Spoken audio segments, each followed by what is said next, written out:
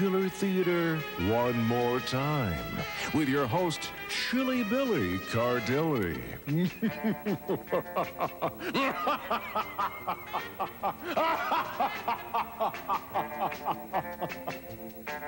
Welcome to the castle.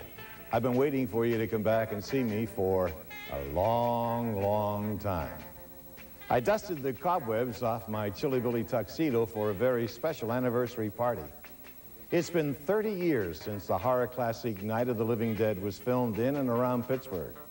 So today, in honor of this monster movie masterpiece, we're going to give you a haunting Halloween treat.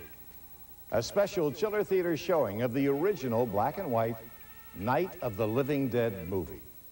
And if that's giving you chills, pull up the blankets even higher. The man who made monster movie history, Night of the Living Dead director George Romero, will join me here at the castle in just a few minutes. But first, turn out the lights and enjoy a spectacular afternoon. Here's the Night of the Living Dead. Welcome back to the castle. When horror movies are made today, you can usually expect elaborate special effects and multi-million-dollar budgets. But big budgets are no guarantee of success. In 1967, when Night of the Living Dead was filmed in and around Pittsburgh, its budget was $114,000. Yet the movie became a horror cult classic, and its director, George Romero, went on to become a legend in the monster movie industry. George, happy 30th Night of the Living Dead anniversary, and welcome to our special edition of Chiller Theater. I can't believe it's been 30 years. Boy, it's gone fast, hasn't it? It really has gone fast. George, how did you come up with the idea for Night of the Living Dead? And how hard was it to get people to invest in a movie about flesh-eating zombies in 1967? Well, horror movies in those days were, you know, drive-in movie fare, neighborhood theaters and so forth. They were not big special effects jobbies. And I was always a horror movie fan. I mean, I used to watch your Chiller Theater all the time. Oh, very good. And I really looked forward to it every Saturday. And I almost stole this idea from Richard Matheson novel called I Am Legend. And then trying to convince people to invest in it was something else. And you, I have to credit with a good deal of our success in raising the money, because you always supported us. Bill always supported our efforts and really was a big help to us. And the station, Channel 11, brought the helicopters out and all that. You can see Channel 11 in there. So yes, you can. Well, did you ever think that the movie would become a classic, George? We were just, I would have been thrilled if they just showed it, you know, over here at the Irwin Theater, or, you know, I just wanted to see it on a real screen. And in fact, Carl Hardman, one of the producers, and Marilyn Eastman and I drove out the week that it opened. Well, we had the premiere here, but then when it actually opened in real theaters, we went out and saw it at a drive-in in Carl's big Lincoln, sat there, had a little drink. It must have been a tremendous feeling, though, of accomplishment, huh? Oh, it was a big thrill, big thrill, just to see something that you did in the newspaper, advertised in the newspaper, and actually playing on movie screens. So. One final question in this thing, and you've made a lot of movies and done a lot of things since then. Did you ever have that same rush after the original? That original rush with Night of the Living Dead? Never quite the same rush. I mean, you can't equal that. Right. You know, we were just young guys. We had a commercial company here. We were doing commercials, industrial films, and so forth. And we all dreamed of someday making a real theatrical movie. Never thought we'd make it. And, you know, so you can't beat that first time. Yeah, that's for sure. Well, we'll be back with George and more movie memories and some classic Chiller Theater moments. So don't go away.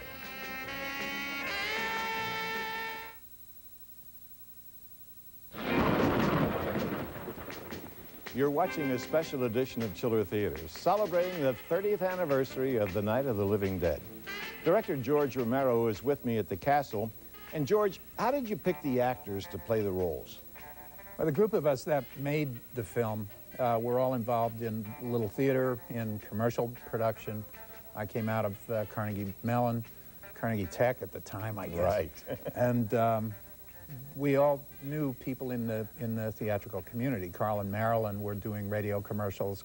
Carl came out of the old Reg Cordick days. Great talent. And then the other people were friends, and just people that were the best actors that we knew from around town. I mean, we didn't have the money to go to New York or LA or look for actors anywhere else, so they were all local people.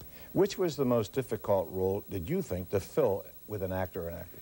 Well, the lead role of Ben was written with no racial description. Right. I guess the assumption that I made when I was writing the script is that he would be Caucasian. And we couldn't really find a guy to play that role, and Dwayne was a friend of one of the group, and he happened to be black. And so we just said, hey, why not? And so we went along, you know, we couldn't cast it, and we found Dwayne. He was the best actor. And I think that went on, you know, the film really got its first sort of worldwide success in Europe. And it was right at that time when, you know, there were the riots and the King assassination and so forth. And I think that the Europeans saw this as a real statement movie. And, you know, and I think it was just timing. And a lot of it was just the luck of asking Dwayne to do that part. I think all success is luck and ability coming together at the right time, and that apparently happened. How about money? Did you have to offer any of the actors special money? I know you didn't have any. No, we didn't have any money. We just sort of... What did you tell them? Let's go make a movie. Yeah, let's make a movie. I mean, we were paying them minimal money. Not, you know, it was non-union at the time. And nobody was a member of any union. Nobody in the group was a member of a union, so we didn't have to worry about union minimums. And we just paid whatever we could scrape up and whatever they were willing to work for. How about your investors? Did you just scrape any of them up? Well, as I say, you were a big contributing factor. You used to plug us all the time on the show. We need money. And that helped a lot. Yeah. But there were 10 of us in the original core group, and we each kicked in $600 a piece. That's how we got it started. Wow. Carl and Marilyn had an audio studio, so they had their own recording equipment, microphones. Right. We had a film studio, so we had cameras and equipment. And so we were able to do it, you know, pretty inexpensively. But once we were able to show film on a screen, and people saw that, gee, the sound is in sync with the lip movement, this is really a movie. So we said, well, we told you we could make a movie. And then we got a couple of, you know, high rollers that came in for, you know, a few thousand here, a few thousand there. And eventually we raised 70. We didn't pay off the rest of the 114 until after we got a deal to distribute the film. Oh, that's another story, which we're going to cover later, I'm sure. There's a lot more of today's Chiller Classic ahead. Don't you dare go away.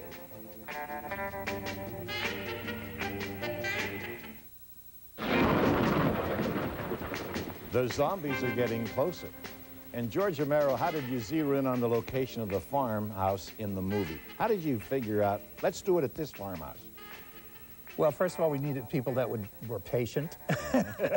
And we knew that we were going to, you know, do some damage. And that this farmhouse was scheduled to be torn down.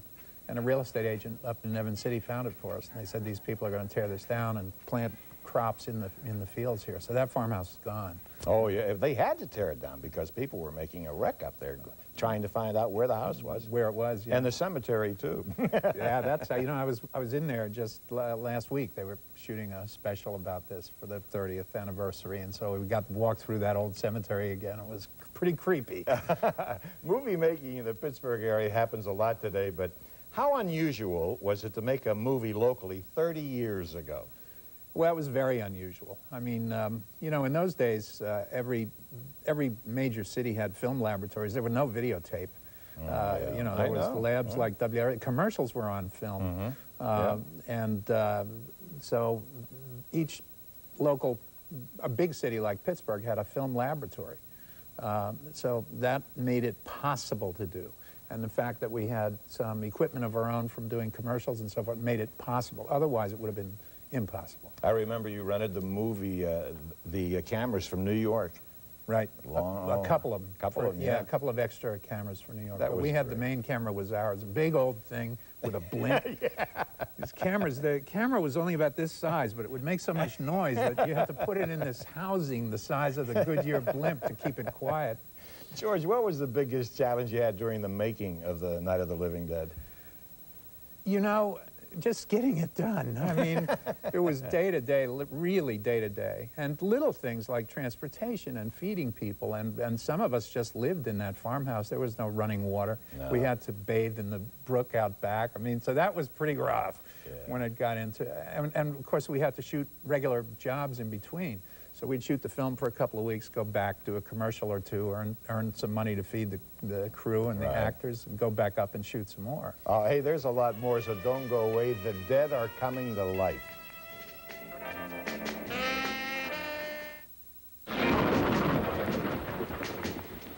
You know, it's a lot safer in the castle, George, than it seems to be at that farmhouse right now. Yeah. You went on after the success of Night of the Living Dead to make 2 sequels. And how would you compare them to the original?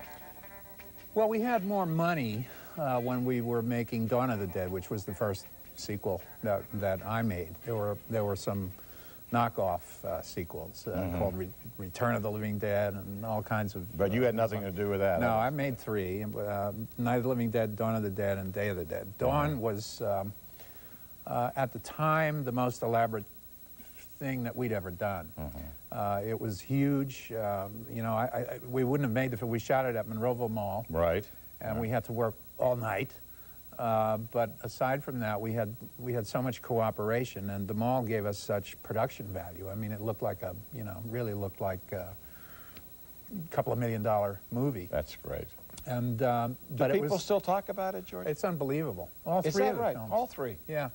They're out on video now. They're still invited into festivals all around the world. I mean, I've gotten to travel. That's the one benefit that my wife and I have gotten out of this, is that we get invited to these festivals all over the world. We're going to take a short break, and then it's back to today's Chiller Classic.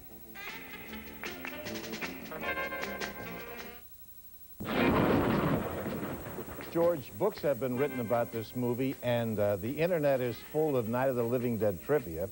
And people want to know even the most minute detail about the movie, right down to what did you use for blood?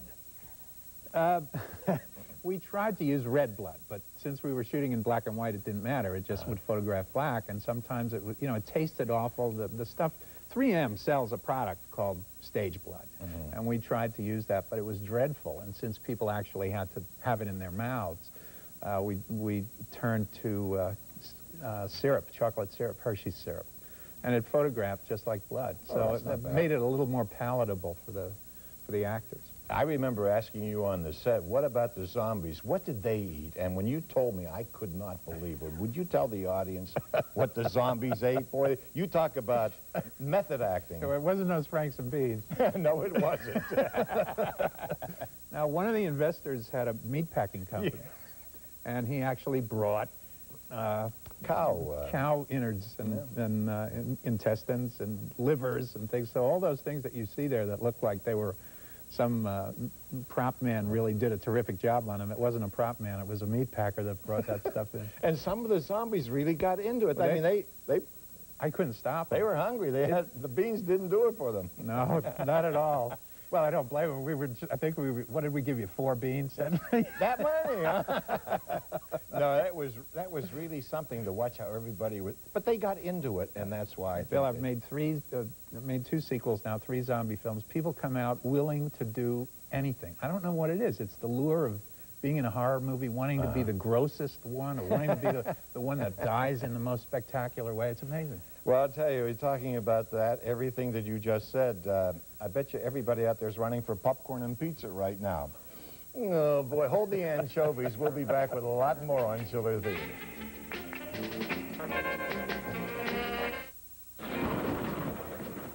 Who was that guy? George, you know, that was my first full-length movie, and I want to say thank you very much. How did you ever talk me into doing that? I don't know. I didn't believe you would actually come out. I mean, you were a superstar to all of us. That's the truth. I mean, you know, I'm not kidding. I used to watch Chiller faithfully. You know, George, we were saying earlier that you didn't make any money, and I think it was the Reed Association you went with? Walter Reed. Walter Reed. And what did you learn from that? They set up like a corporation, and everybody was making money but you. Well, when the film first went out, it made about $500,000 on this neighborhood theater and drive-in movie circuit. And we thought, wow, it would cost us 114. We made 5. We're in great shape. We thought the movie had gone away. And really, it was a couple of years later that it was discovered in France, along with Jerry Lewis. It was Jerry Lewis and Night of the Living Dead. What a parlay, huh? And then it, came back. Yeah, I don't know. I mean, he would be a good zombie, I guess. Yeah, I think so. Lady. Anyway, then some critics here, you know, who read the Cahiers du Cinéma, decided that maybe they would jump on the bandwagon, and they discovered it and wound up in the Museum of Modern Art, and that prompted a re-release. Since then, I think it's played somewhere every night. It's in the Hall of Fame, though, isn't it? It's in the Museum of Modern Art. Sure, yeah. with Frankenstein and Dracula. It's unbelievable. Oh, in the Horror Hall of Fame, sure, yeah. Sure. But I mean, it's unbelievable. And of course, nobody ever got it. None of us. Right. Us guys here, none of us Pittsburgh guys ever got any of any more money. We never saw another nickel. Of course, others made millions. Well, if you believe some of the trades, which I think are under estimating, I think you know, as I say, it's played worldwide just about ever since. Well, I tell you, it's still very popular. And you know what? I have to tell her, the zombies are making their move. And we're going to be back with more of today's special Chiller Theater. But I don't know how to tell you this, but if you turn around, the zombie's right behind you. I'm Bill Cardille, and I'm talking with George Romero, a famous director from Night of the Living Dead and all other movies, too. But, George, you know, whenever you do a zombie movie, you can get thousands of zombies. What is it that attracts, and what kind of person do you attract to be a zombie? Well, it's funny, whenever word has gone on, well, whenever, the 3 times that I made zombie films, word gets out on the grapevine, and we start getting letters, and, you know, everybody wants to be a zombie. It's just like I was saying, they were willing to, and they're willing to do anything. They want the most grotesque makeup. But the interesting thing about Night of the Living Dead was that the people that were coming out to do it were not like these freaks or fans or, you know. Right. They were all from the advertising community, television community here in town. Radio announcers. Everybody was there. The broadcasting business. Dave James was a zombie. Yeah, Dave, he got shot. He gets shot. He came back to life, though. But how about George, the sheriff, now? George Costanza, yeah. He was, you know, people ask me about George. I think I asked him a question like, are they easy to kill, Sheriff? And he says, yeah, they're dead. They're all messed up. Yeah, they're all messed up, you know. And people quote lines to me, and we were ad-lib. Yeah, you said, here's the scene, and we start ad-libbing, and, you know, and we start going, and George is going to town, and Steve Hutzko, the cameraman, he has that camera there and that cigarette. Yeah. And, you know, when I see that movie, though, Night of the Living Dead, I think of my younger brother. Because that was a long time ago, George. Years ago. Me too. The scene that I'm in there, I was a reporter in Washington. Yeah, that was, you're walking down. That was my younger brother. Tell the folks what happened in Washington. You almost got arrested down there. Yeah, we had no permits or anything. We just pulled into town with our little cameras. And Carl Hardman used to collect cars, and he had a couple of big old black Lincolns. And we put American flags on them. And we're in the middle of D.C. I mean, if we did that today, forget it. We'd be up under Ken Starr's thing, you know? Hey, they may elect you president nowadays, you know? But that was a wild scene. But, you know, you made very many memorable movies, George, and it's been a good association over the years. Not only my family, but my daughter and everybody, we speak highly of you. And I wish to you and Chris and the family nothing but success.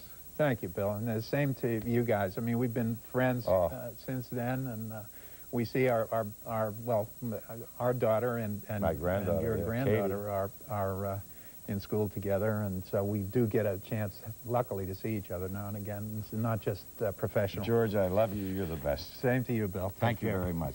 George Romero.